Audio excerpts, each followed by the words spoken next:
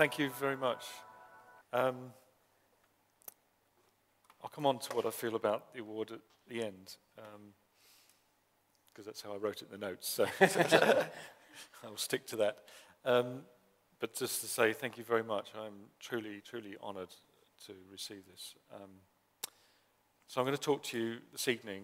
I wanted to get away from the usual motivation pitch, which I do every week, usually to blag money from people or gifts in kind of some kind, and just tell you about how on earth I got here, because this is when I got the letter from Matthew Taylor telling me about this. I've been mulling this talk over and over in my head, mainly while I've been away on holiday in the last month for a couple of weeks, and I just thought, well, how on earth did I get to this point?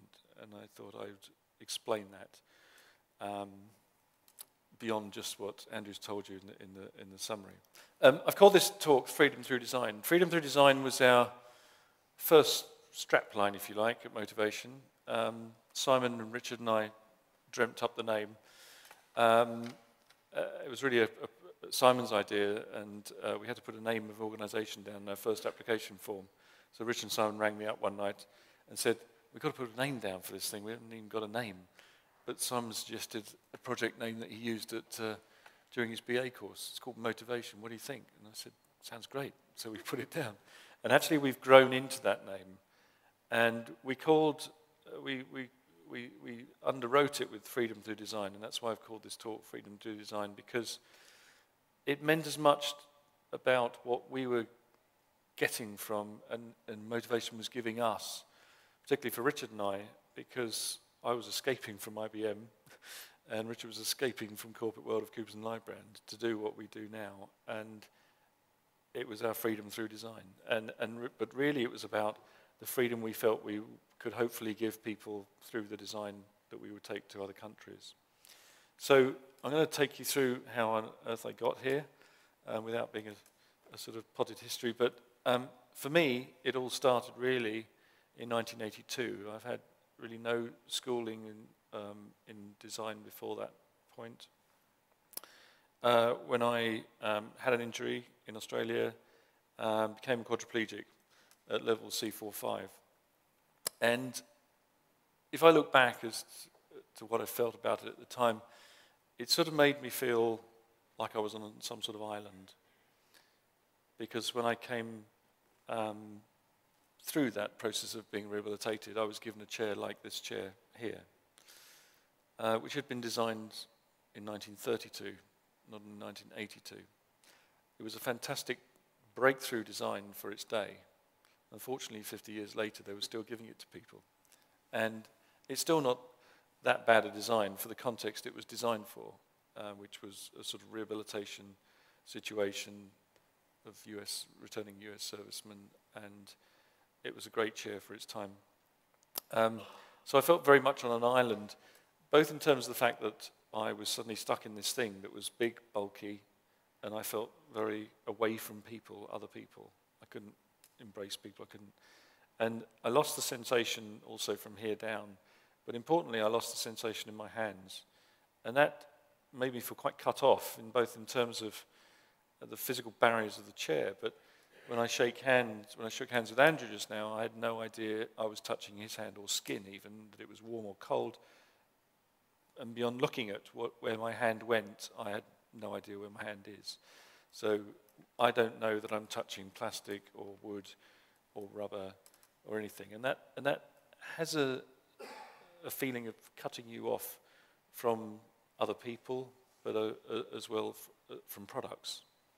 And I suddenly found that all the possessions I owned didn't feel like mine anymore. And the most important thing to me was my camera. And suddenly I couldn't even feel my camera and I couldn't even pick it up. So the chair was not only a physical barrier, but this sort of lack of sensation, particularly in my hands, I felt.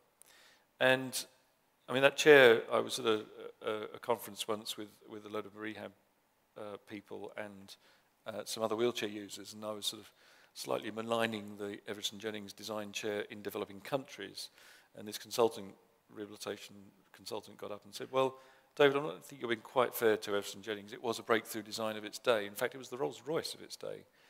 And he was absolutely right. And another wheelchair user then got up after him and said, yes, the Rolls-Royce of wheelchairs, heavy, expensive, and really hard to maneuver, which was also true. But luckily, about a year after my injury, or leaving hospital, I was able to get the first one of the first active-style chairs that came to the UK, and it literally changed my life overnight. Not only that, it changed the people's lives around me, the people who helped me, get up on obstacles, and my assistants, and my family and friends, and so on.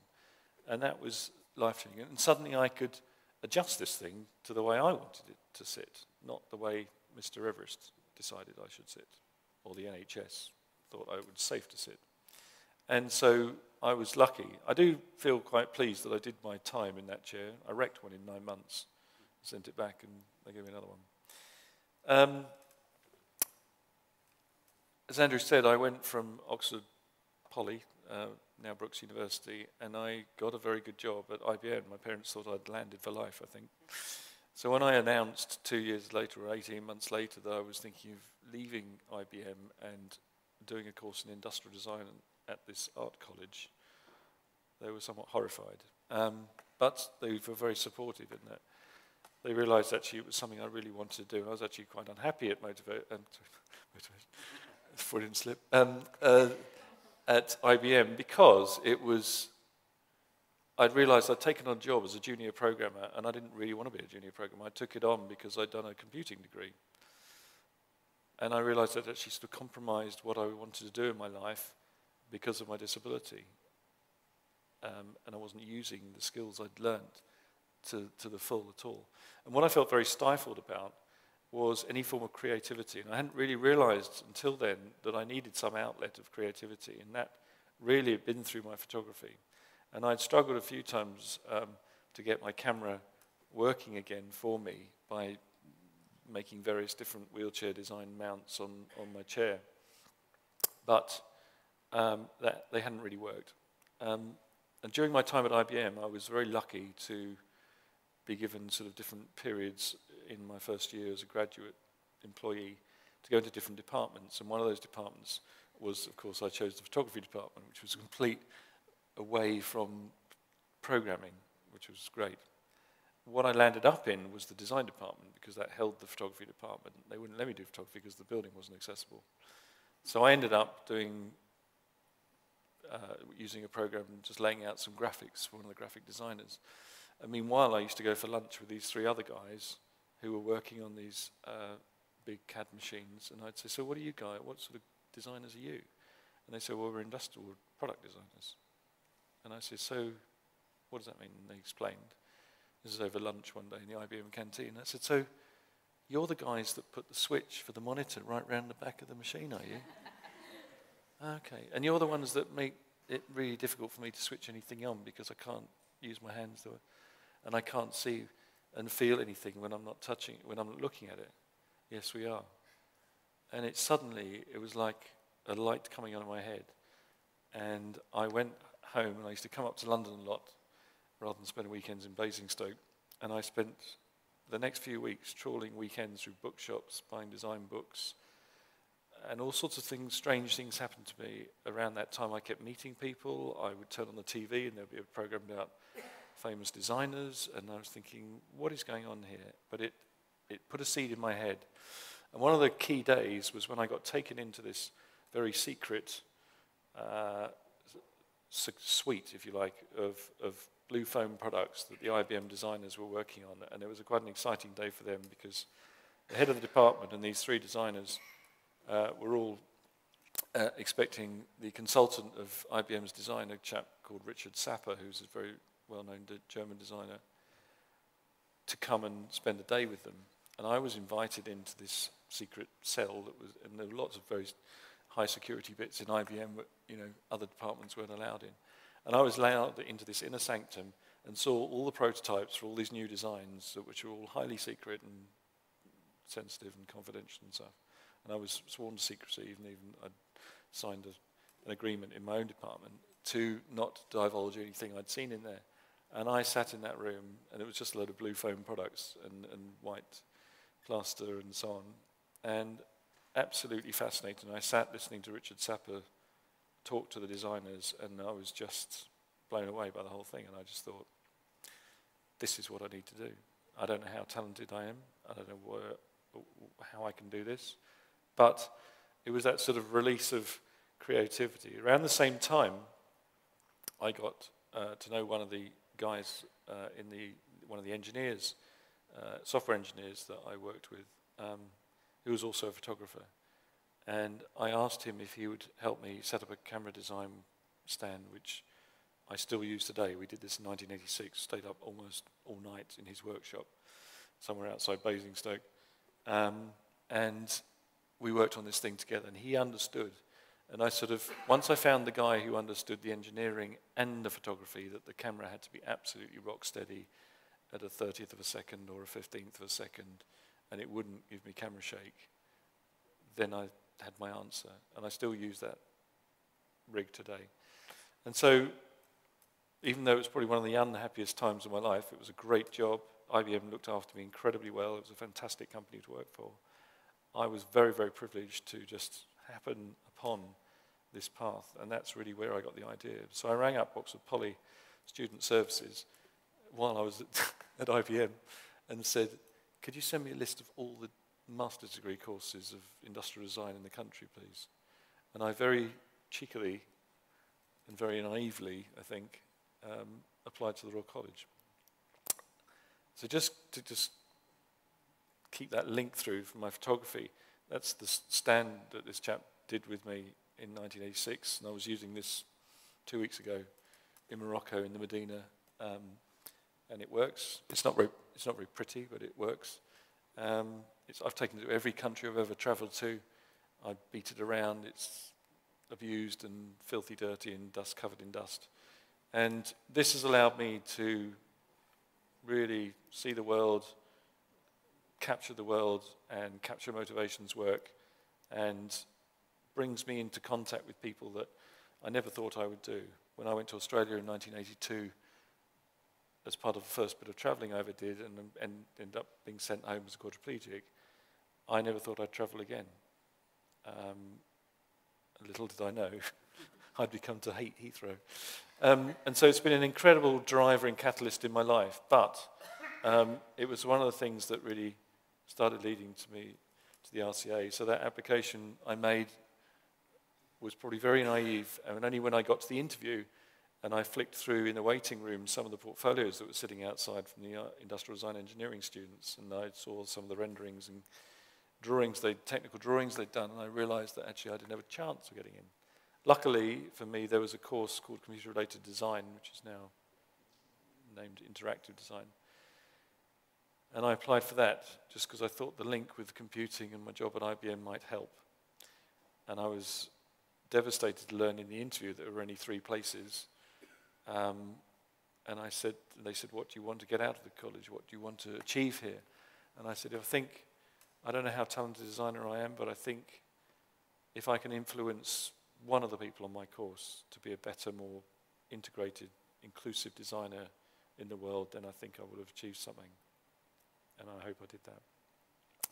During my first year, a project, a 3-week competition project came to us.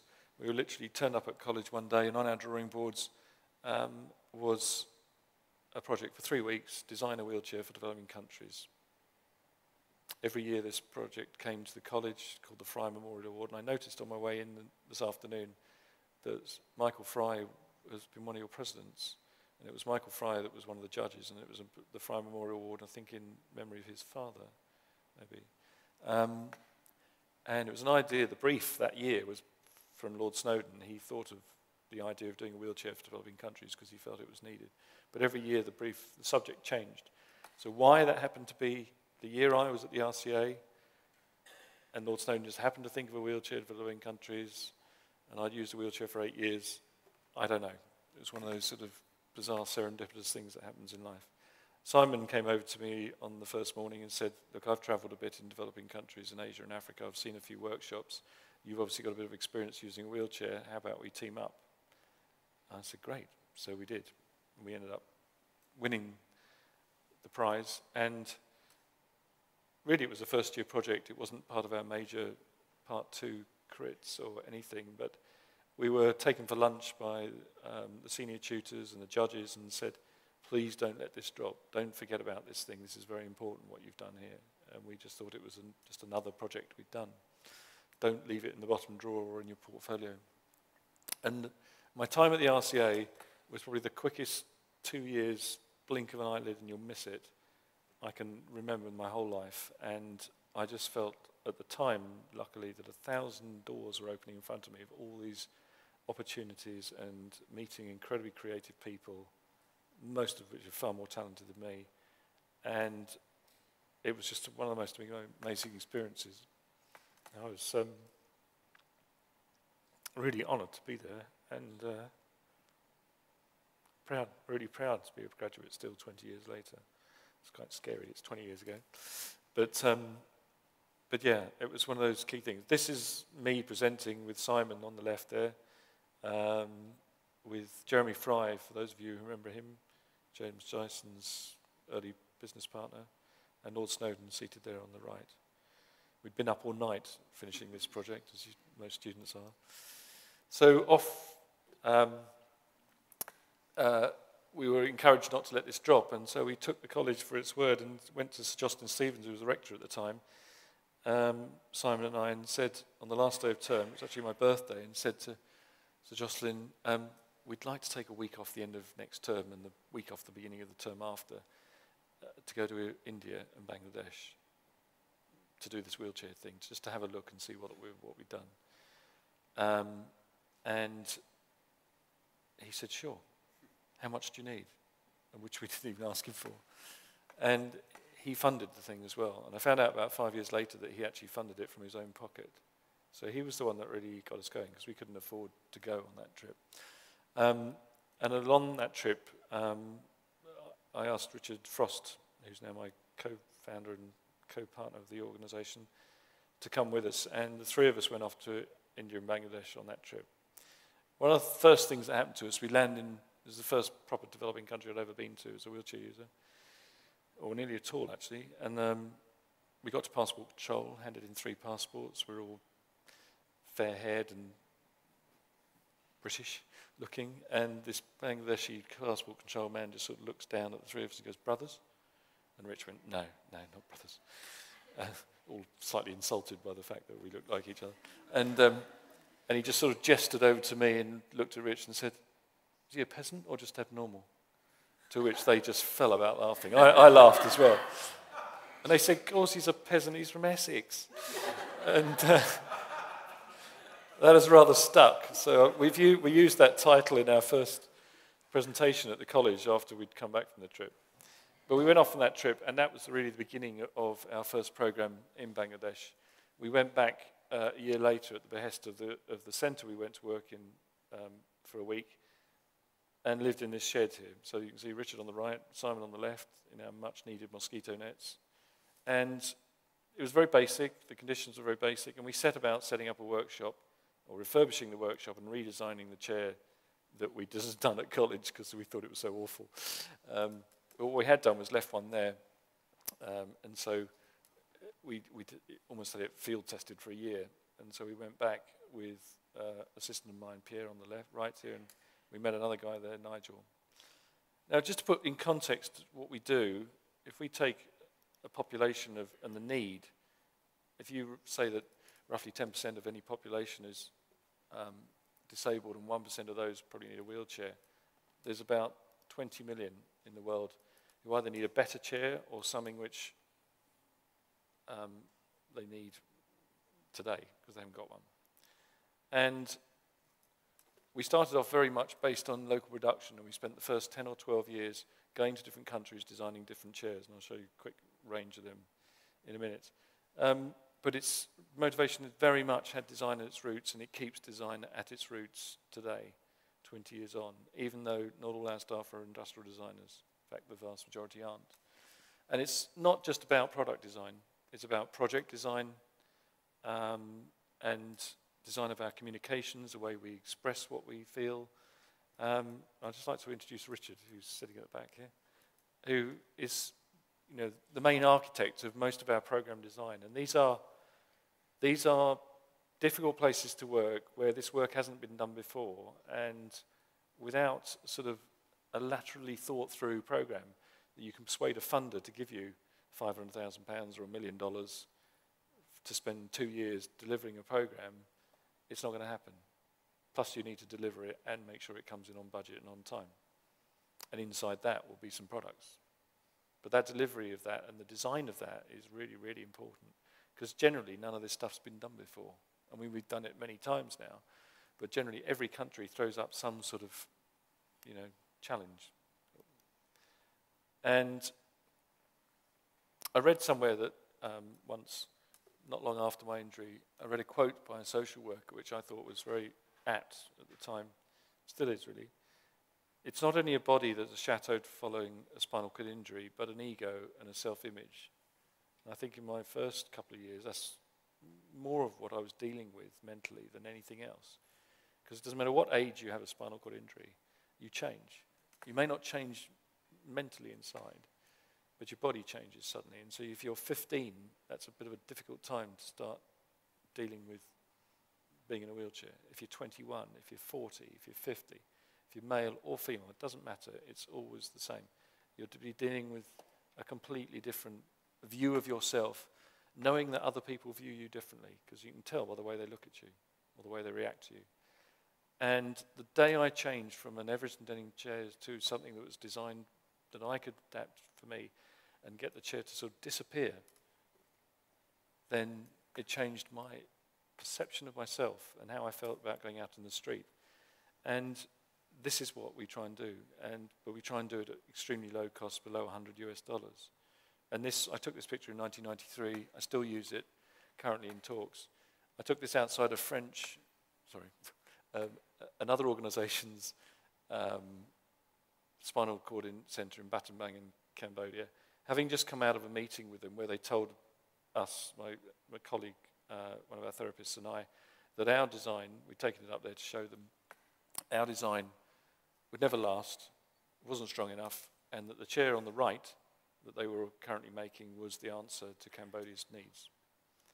Same wood, same wheels, same cost. Which would you rather prescribe to somebody or give to your child? The chair on the right is meant for kids with spinal cord injury. And that's what you can do with design, with a bit more effort and a bit more thought and a bit more production training. That's what you can do. And that, it's not just about giving somebody that's the flashiest thing around or the latest thing. It's not about fashion.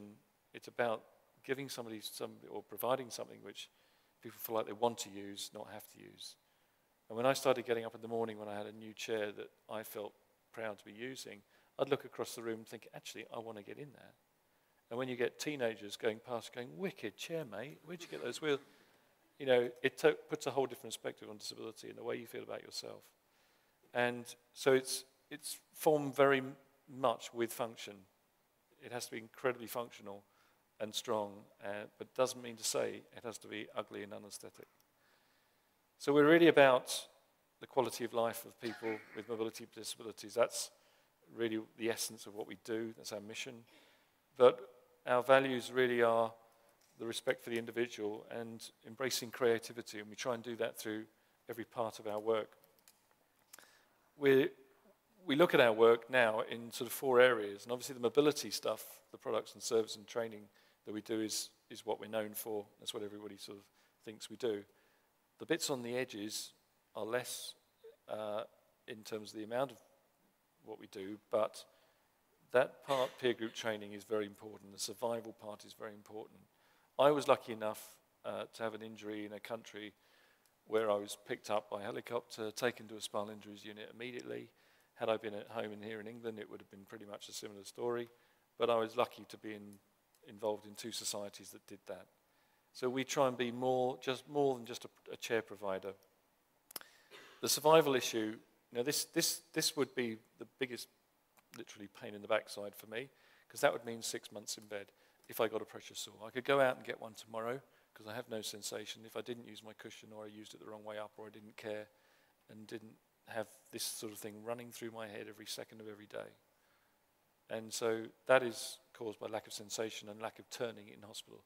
So the person who's got that sore hasn't even got to the point of needing a wheelchair. So if we ignore centres that have those issues, then we're not getting, and then we just go in and gaily make wheelchairs, then we're not addressing the situation. We're not getting people to survive. And that would mean 6 months in bed to me. I couldn't imagine anything more boring. It probably wouldn't kill me. In a developing country, it probably would. And that's what that survival bit is about in our work. And it's simple things like turning regimes in hospitals, in rehab centres, things that we just take for granted and we're taught here. And I got shown lots of nasty pictures like the last one when I was being rehabbed. And they said, if you get one of these, you'll be back in here. And I went, no, thank you. And so, you know, it's my biggest fear to get one of those. So we've tried to address that through our design. We've designed a range of low-cost cushions, because it's one thing to give a wheelchair.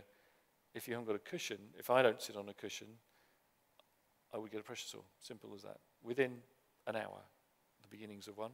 If I do the same thing the next day, I'll get a sore. And if I kept doing it, I'd get one like that last picture. The cushion I sit on, and I'm lucky enough to be living as under the health service that provide me with this cushion, because they realise that it's saving them a fortune having me back in hospital.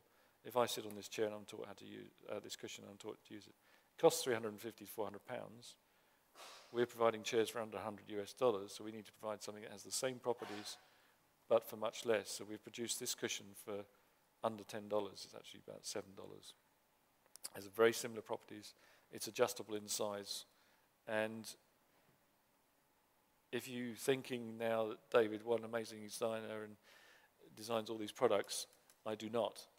I'm the one that goes out and blags the money off people now to do this stuff. We have a very, very talented team of people we bring together to do this kind of work, to bring the product design together. And it's, when you take designers out of college, or it takes them about a year to get into the whole concept of how low cost this needs to be, but that it doesn't have to be bad and you know, cheap and nasty.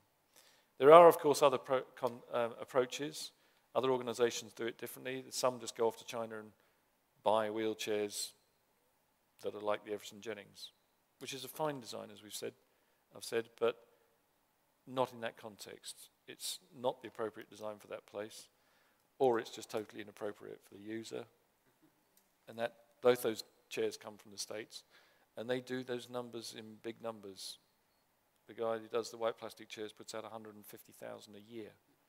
We were setting up workshops in the 90s doing 300 a year.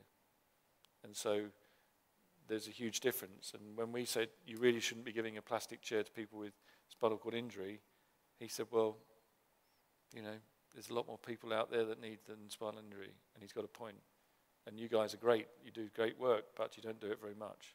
You don't read the numbers. You talk about this 20 million, but you don't do it very often. You're not going to meet that.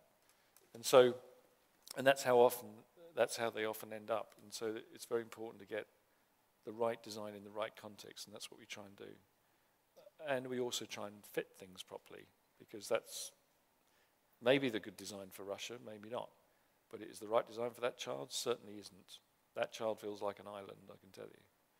And so the assessment of prescription, and this is the service side of what we do, is really important. So taking on the therapists to work with the design team, which sort of causes clashes and sometimes marriages, really is very important, because that is the essence of what we do. It's not just the hardware, it's the software as well. So just very quickly, some of the designs we've done. I won't go into too much detail, but 4 wheelchairs are very useful for the urban, more built-up environment. 3 wheelchairs, we started in Cambodia for disability groups that live, 85% of them live in the rural area. In fact, 85% of the population were living in rural areas then. Afghanistan for landmine survivors. And then through to people who live in villages, rough terrain, and so on. Supportive seating for children with cerebral palsy. This is an issue that always comes up, and it's a very much needed range of design and seating for children that have very little control on their ability to sit up. And tricycles. What would be a leisure item here, a crucial piece of transport for somebody who can't get on the bus, or might get charged double to get on a bus.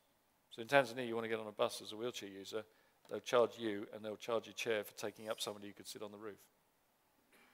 They call that discrimination, but that's the reality. And so if you can get a chair you can move around yourself in. When all these organizations started giving out 150,000 inappropriate chairs a year, we felt there should be something done about it. So we approached the World Health Organization and the International Society of Prosthetics, and to cut a very long story short, over 5 years we managed to get some guidelines, because anybody can go out to any developing country and deliver whatever they like, and it seemed as great charity. And that's what we wanted to shift. We wanted to shift it from the people being passive recipients of charity to development programs, and that's what we've always believed in. And so these guidelines on manual wheelchairs in developing countries are the way you should be delivering chairs. It doesn't necessarily say that motivation chairs are the best or anything like that. It's about the sort of basic standards of what you can provide and should be providing. And crucially, it says, it gives a definition of what an appropriate wheelchair is. Because who was to say the white chair wasn't any better than one of our chairs? And that was a very difficult question to answer. We've really tried to raise the bar with what we've done. We've tried to scale it up over the last 10 years by doing a thing called WorldMade, because we realized we weren't meeting the numbers, and so we've taken all the roots of our designs from the first 10 years and put them into mass manufacturers so we can control the quality and keep the price down. And we've turned this into a social enterprise now so that other organizations can come and purchase from us, and we deliver the training to them, and they can deliver our work for us, if you like. So it spreads our work without us having to expand hugely. So we have organizations like Handicap International, the International Committee of the Red Cross, delivering our chairs to their humanitarian programs worldwide, which is great. And so you can see the roots of all these designs coming through. We've also designed a low-cost sports chair. The average sports chair costs £2,000 to £3,000. The International Paralympic Committee approached us and said, would you design a low-cost chair that will get people into grassroots, develop the sports? Otherwise, we're going to have an elite system of countries that can afford good chairs and countries that can't. And the countries that can't won't ever make the Paralympics. So we designed a low-cost chair for $250, unshipped, and we've done it for wheelchair tennis and basketball. We thought we might ship about 400 in the first year, from May last year to May this year. We shipped 1,200 because they are just so popular. And we've now had to bring them into the UK because people keep ringing us up saying, how much is that chair? I want one. And so we're now marketing this in the UK and over Europe, and 120 have gone to Australia, 180 have gone to Australia, in fact. And so these have proved extremely popular and caught us a bit by surprise, if I'm honest, in terms of what the need was here. And then the trikes, we've redone the trikes for mass manufacture too. As I said before, it's about educating the user and making sure that that user really gets to know what the disability they're facing means. And we do this through peer training, getting wheelchair users, training other wheelchair users. And in the audience somewhere, Sean is one of our peer trainers who goes out to countries, trains trainers in those countries to pass on the knowledge that we've all been given, because we've had good rehab here, but it doesn't happen in developing countries. So you may go through rehab and never know that you're at risk to a pressure sore if you don't happen to get one. And getting one is too late. Prevention is best. And so this is the tipping point of motivations work. This is where the light comes on for the user, because you can give someone the best wheelchair in the world, whether it's appropriate and everything, but if that person isn't motivated to use it and go out and get into the world and be included in society, they're the ones who are going to have to do that. They're not going to do that unless they really feel confident and have the self-esteem and skills to do it. And it's not just about learning wheelies, it's about feeling good about yourself as a person and saying, I'm actually a member of this society and I have a right to be here like everybody else, because that doesn't always happen for disabled people in developing countries. I've often heard women in Bangladesh say, we're doubly disabled. Firstly, we're women in a Muslim country, and secondly, we have a disability. And it's always firstly, we're women, and secondly, we're disabled. So it's not the disability is the big thing, it's the fact they're women. But then when they're disabled as well, that's doubly disabling. So it's really about motivating the users to take hold of their life and move forward, really. So what has design done for me? I've explained how I got into design, rather strange, haphazard sort of path. It's taken me from this island here. This is the pool I dived into about 30 seconds after this picture was taken. It's taken me from that island in 1982, out of that island, which I received for a year, to this. You might say he's on a desert island there. That was actually Morocco in the desert. But it's really, it has, for me personally, opened my life up. It's changed my life. It's enhanced my life.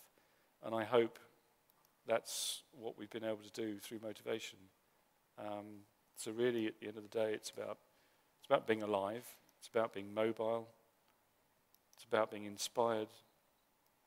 It's about being useful in society. I feel like I'm useful in society. I've taken a lot from this society, both financially and help-wise, but I'm actually quite proud to be a taxpayer. I know that sounds really strange, but because, you know, I'm able to give something back.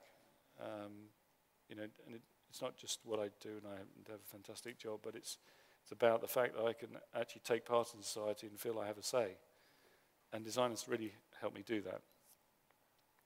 And it's taken me from that survival point, you know, from nearly drowning in that pool to feeling completely included in society. So I'm really very honoured to get this medal. As Andrew said, I got an MBE early this year, and you think, blimey, what a year for you. This actually means a huge amount, because this is peer recognition, and I never thought for a moment, when I went to the Royal College, I'd end up this. I got Matthew Taylor, the Chief Exec's letter on my birthday this year, which was a bit of a significant birthday. And I think, I just want to read you a quote he wrote from the letter, because, you know, we've got a lot of, motivation's had a lot of awards, I've had awards, and it's often about what motivation does in general. But I think this award is really, as Andrew said earlier, it gets the nub of what we do and the roots of what we do. And he wrote that the impact motivation have had not only increasing the mobility of disabled people, but also for the contribution to their social and economic rehabilitation. Motivation has clearly demonstrated how design can reveal and answer deeper social needs than wheelchair users alone. Wheelchair use alone. And I think when I read that, I thought, yes, that's got to the root of what we do. And so many people don't see that because they don't get the design bit. They don't know what industrial design is. It doesn't matter that it started at the Royal College and an art school, but it does. And that's why this award really means a lot. So I'd just like to thank the profession, the Royal College particularly, and the RSA for this award. I was really very proud to get it. Thank you. Well, I think on behalf of everyone here tonight and on behalf of everyone who will be listening online, thank you, David, for sharing just a little of an insight into an absolutely fascinating journey. I'm very, very honoured to have the opportunity to hold the space for the next 30 minutes and pose you a couple of questions which have been burning in the back of my mind, but also to offer the audience a chance to raise their hand and in a moment ask some questions which I'm sure we'll all be eager to hear the answers to. But just to kick us off, to start with something you mentioned towards the end of your presentation there. How important do you think it is at the moment where, you know, green issues and peak oil are something in the back of the so-called developed world's mind, that we do exactly what it seems your sports chair has done, and actually go back a little bit ourselves into grassroots design and appropriate design, and maybe decouple this sense that things that are lower tech or cheaper are for someone else, but maybe bring them closer to home, bring them into the UK, into the developed markets. Well, that's been the nice thing about the sports chair for us, because it has really taken the whole thing back to the beginning, because, you know, just as using that example, sports chairs have become incredibly sophisticated, incredibly expensive, to the point where they are so good, they lock people out who just want to try something. You don't buy your teenage child the best Roger Federer tennis racket, do you? When they're just starting out in their first coaching thing, you buy them an old, or give them your old one. And when they're interested, you start moving on up. And that's really what that design is doing, is getting people introduced to things. So I think you're right. You can actually strip back things and get back to basics and do things very low cost. And it doesn't have to be devalued by it looking terrible like that wooden chair from the organization in Cambodia. Because, we've proved you can do it. And for some time, and this is going to sound a bit odd, I did sort of worry that no one really took us seriously because what we were doing was low cost. People thought it was a great idea, but in terms of design, I always thought, well, it's not the sort of top of the range type thing, so people don't recognize it as being that good. Right. They thought it was quite innovative, but and it wasn't for about, I'd say, in our sector, in the international development world, overseas, it wasn't for some time that we got taken seriously as an organization. We were just these sort of slightly naive, exuberant young guys. And it really sort of started changing in the sort of early mid-2000s when people recognized what motivation was doing in terms of the products we were producing and the way we did things to be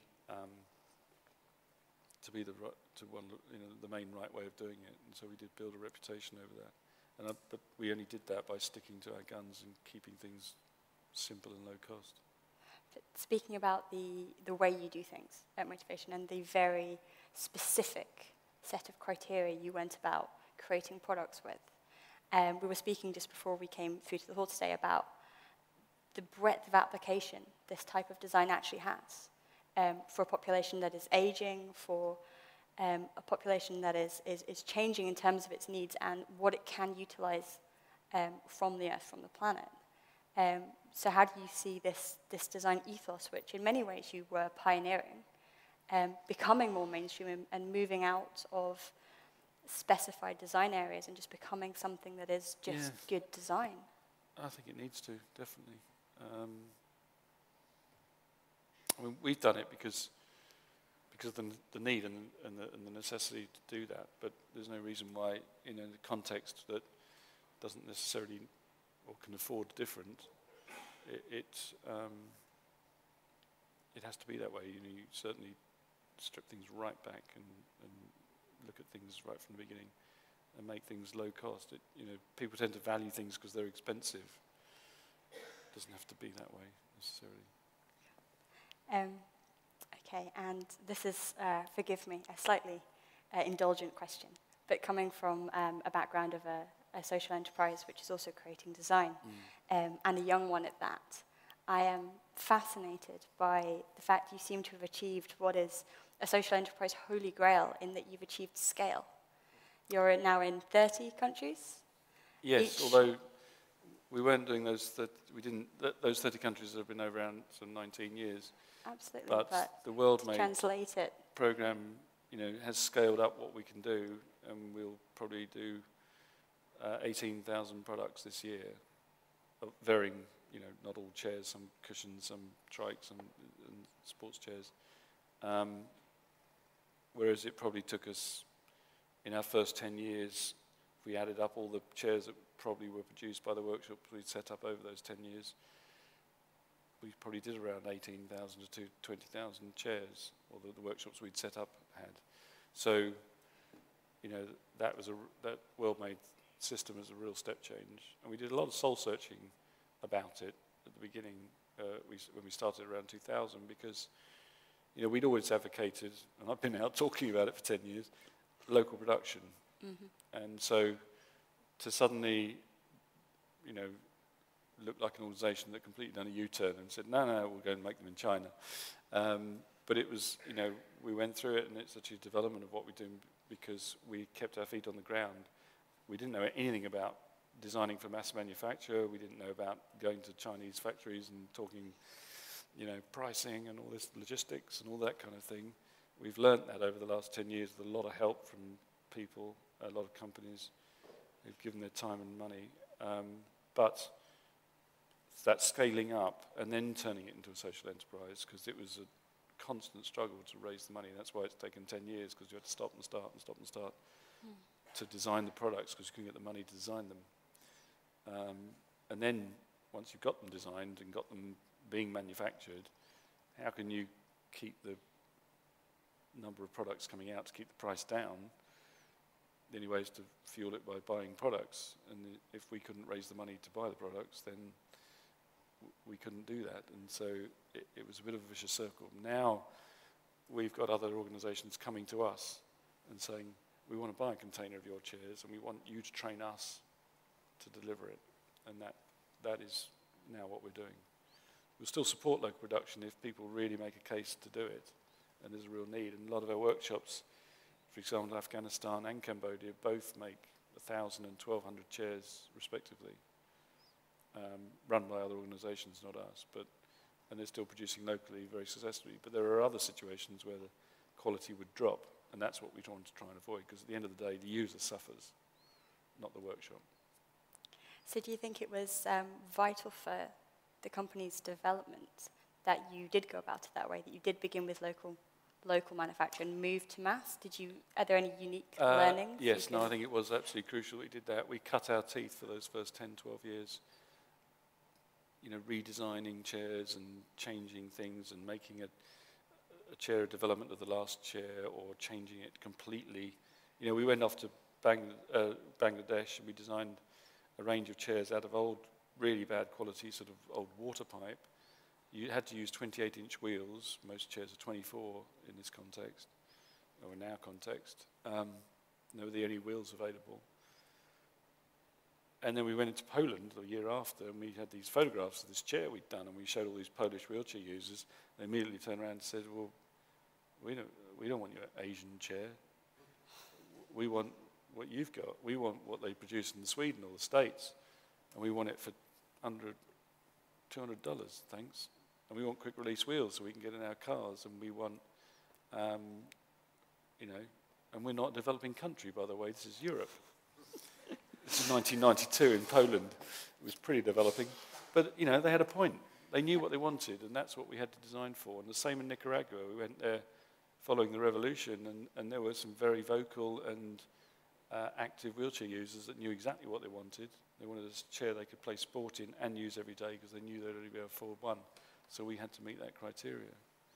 And so without doing all that stuff, I don't think we would have gone off to some factory and produced something completely inappropriate. So, yeah, it was crucial.